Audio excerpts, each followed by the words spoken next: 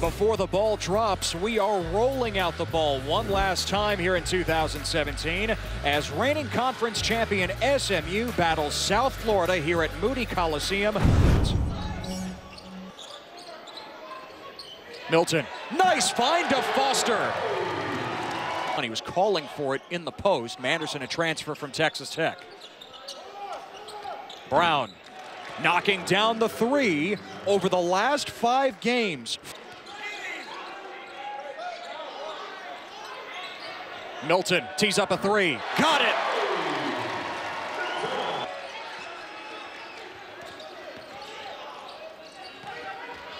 Foster the extra pass. McMurray, a three-pointer. But Clemson's tired of hearing about that, and again, rightfully so. They're the reigning champs. Whitt with another steal for SMU. Milton trying to flip it. Foster with the follow. Oh, emphatic from Jarrey Foster. The rim on that three-point attempt. And Nick Moore won back-to-back years. Shemi Ojale last year. Milton perhaps this year. Ben Amelagu, his first attempt from the field. South Florida on the board for the first time in this second half. Yeah, it's your first trip here to Moody. Intimate venue. Ethan Shagwa nails the three-pointer. Shagwa sets the screen for Milton. Pick and roll. McMurray thought about the three.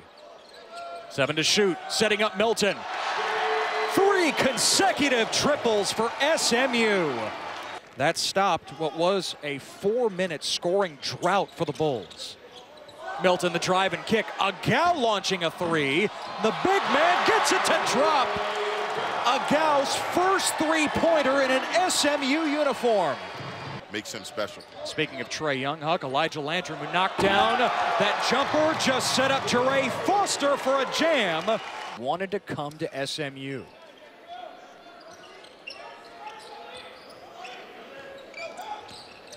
De Silva on the block. He scores it, plus the foul. 10 points against Houston, 12 tonight against SMU. Agau, what a pass to Ray for the dunk. Teams that can beat you in a variety of ways. American Conference really on the uptick, and wouldn't be surprised to have them have 4. That's certainly going to change this year. Luke Wilfong drains the three-pointer.